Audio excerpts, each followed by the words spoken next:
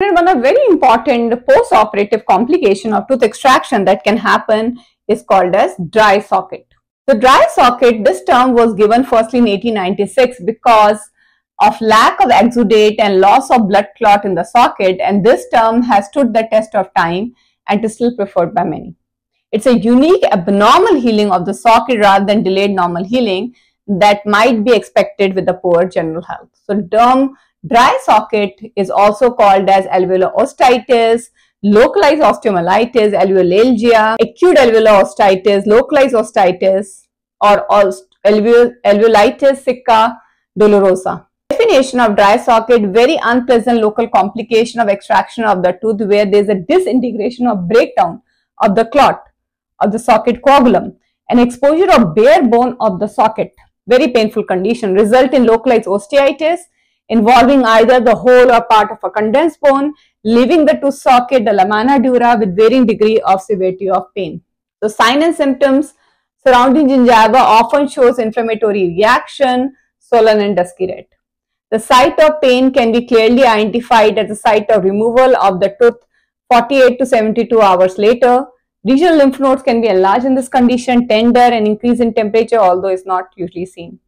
The diagnosis of dry socket is confirmed by gently passing a small probe into the socket. In case of dry socket, the bare bone which is encountered will be extremely sensitive. Also, the empty alveolar socket is covered by grayish necrotic tissue, excruciating severe pain. Halitosis, surrounding gingiva exhibit mild inflammation. Patient is unwell due to lack of sleep. More frequent in females than males.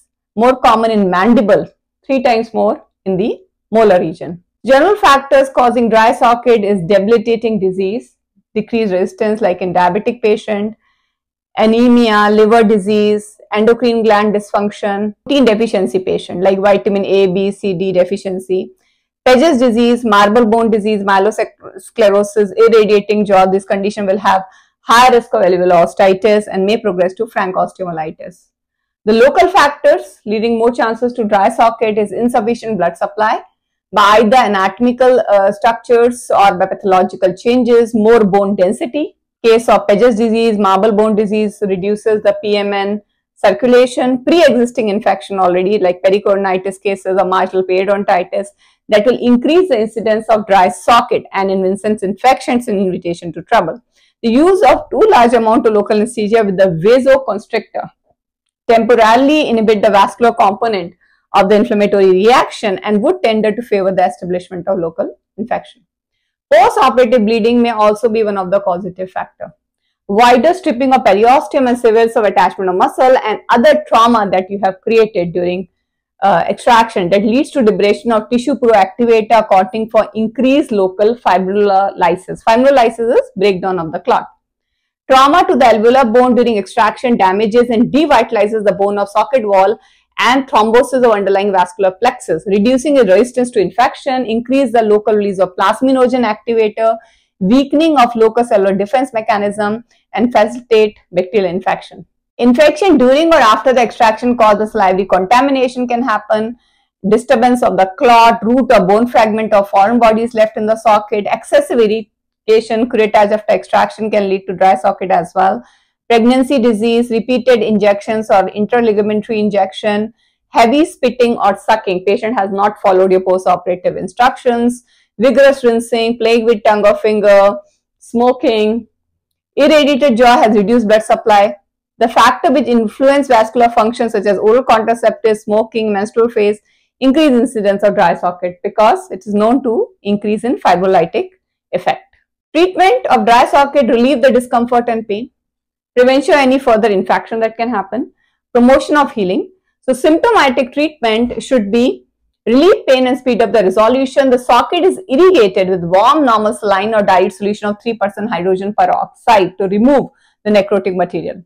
All degenerating blood clot and food debris to be washed, meticulously removed. Curettage of socket to stimulate the bleeding or to remove the debris, not favored, allows the infection to penetrate deep into the bone. So curettage is not a good idea here. Sharp bony spurs to be excised. Cotton wool or gauze soaked in dressing material packed in the socket. Chemical cauterization of bare bone can also be done and giving analgesic. Hot saline mouth bath should be advised. Review once in 2 days and change the sedative dressing.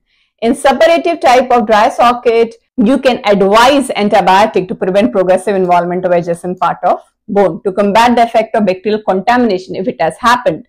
Otherwise, you don't give any antibiotics in dry socket cases. Metronidazole, for example, 400 mg TID 5 days in pus producing dry socket conditions.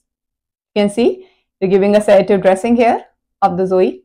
So dressing materials for dry socket could be of chlorophenol, which has camphor, menthol. After acute symptoms subside, you can change it with neomycin, bacitracin gauze to prevent any infection. Zoe plus LA, dry socket which has perished for weeks, lined with yellow-brown bone and which show no sign of healing.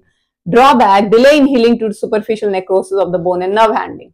It can add to more local tissue damage though. Whitehead varnish doesn't relieve pain, but good antiseptic can be kept for 2 or 3 weeks without changing, which has thick benzoin, storax, balsam of Tolu, iodoform and solvent ether in it.